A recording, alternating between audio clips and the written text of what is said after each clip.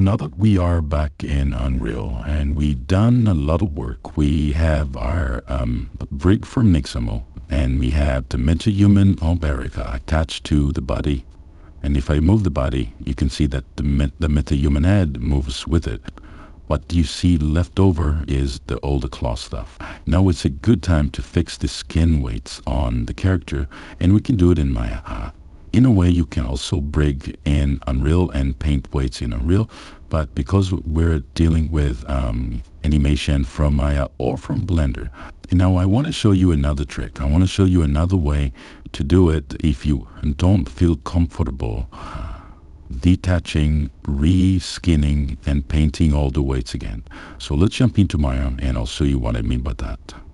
Okay, so now that we're in Maya, I want to show you a way to export from Maya to Unreal Engine without the requirements for you to then fix the paint weights. If you don't feel comfortable doing so, I'll show you another way to do it, and we're going to use similar technique with the advanced skeleton. Now here, I'm going to use a shader for the head and face, kind of like what we did before. But then we're going to have to export the cloth separately. But before that, we have to deal with the advanced skeleton first. So to do that, let's first change the shader. Let's create a transparent shader, like exactly what we did in video number 1. And I want to call it transparent.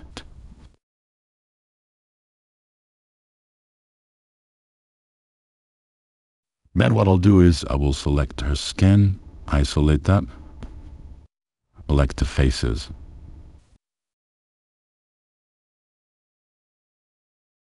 Give it the shader. What I'll do next is maybe I'll select stuff that I don't want. See, which is a hoodie, a belt, and her that cloth. That's all we need to do for now. We don't want to see the hair, so Controls plus Shift. I'm going to select everything, and I'm going to make this transparent. Use the same shader. Very nice. So now let's take it out of isolation. So what we have now is we have Erika, and she's got transparent shader on the cloth stuff because we're going to export the cloth separately. Also, her head has the same thing. Now what I can do is perhaps delete the eyes and the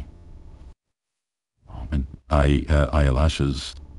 And now what I'll do is I'll do the same thing we did with the advanced skeleton. So let me open up advanced skeleton. Now let's do name matcher, which will check whatever it needs to check. Then I want to do create plate, place and fit skeleton. It does the magic that it needs to do. So pull vector, and I will build advanced skeleton to it. It's done. I'm going to hit transfer skinning. Now it gives me a notification that it could match a few things from Mixamo rig to the right hand toe, but it's okay because we don't need to mess with it because we're going to need to use it as control rig and everything works out at the end. So let's do OK. And let's close this. And now all we need to do is export this as FBX, but as many. So let's press on the Unreal Mannequin export. And now we can either check Quinn or many. Let's just do Quinn. It doesn't matter. They share the same joints and the same control rig. Let's do OK. And now it should open up with a window that tells you, hey, where do you want to export this file? So what I'll do is I will make sure that this is the Erika, the FBX to brig. So I'll make it up. So I'll do an underscore. And then what I'll do is I will save it here of the same name because I want to upload, I want to reload in Unreal with the same character on the same name of the FBX. Even though this is a new one, I backed up the old one that we had already imported into the scene, but I just want this now to be the new one. So if I go up and go back into my pose, the same now again.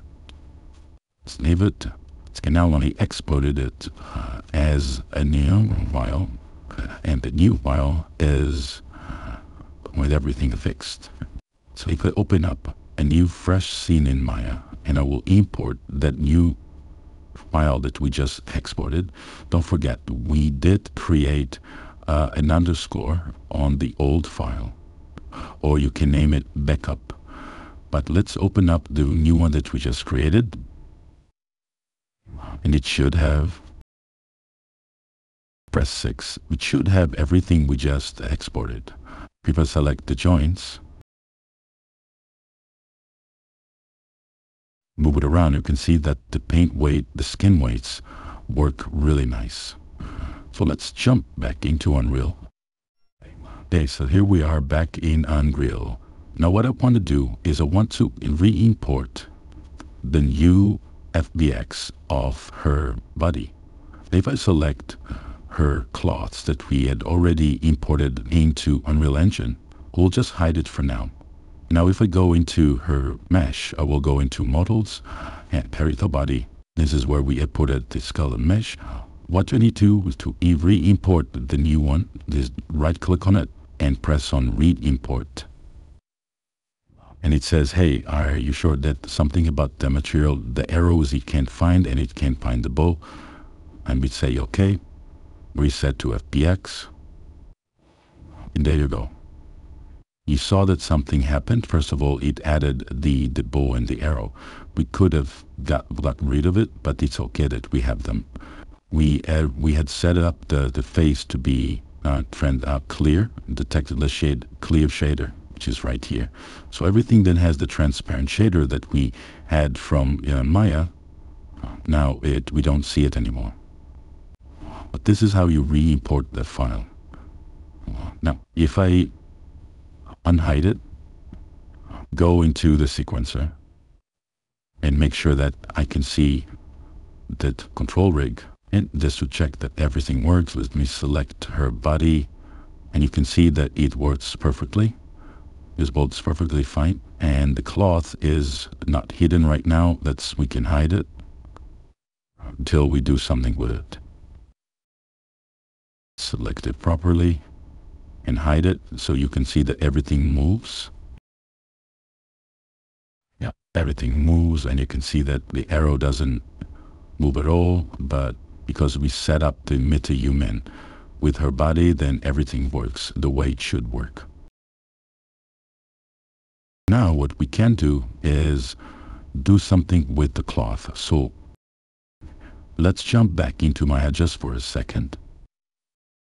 So for the cloth, all I did was I imported the FBX and I separated the cloth objects, and I made sure that this is smooth, and all I need is now to select both three, and I will combine them together.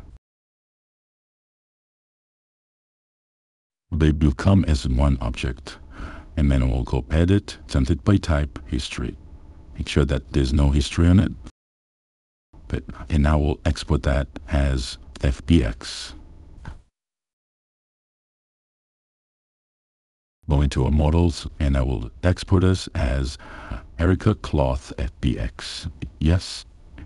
Overwrite it. Now back in Unreal, I got rid of the cloth, and I will into the cloth, and I will import this back. Erika cloth FBX to rig. Open. Import all. Close this, and now we have Erika's cloth. So if I go into it and I will scissor it out, it should be sitting correctly on her.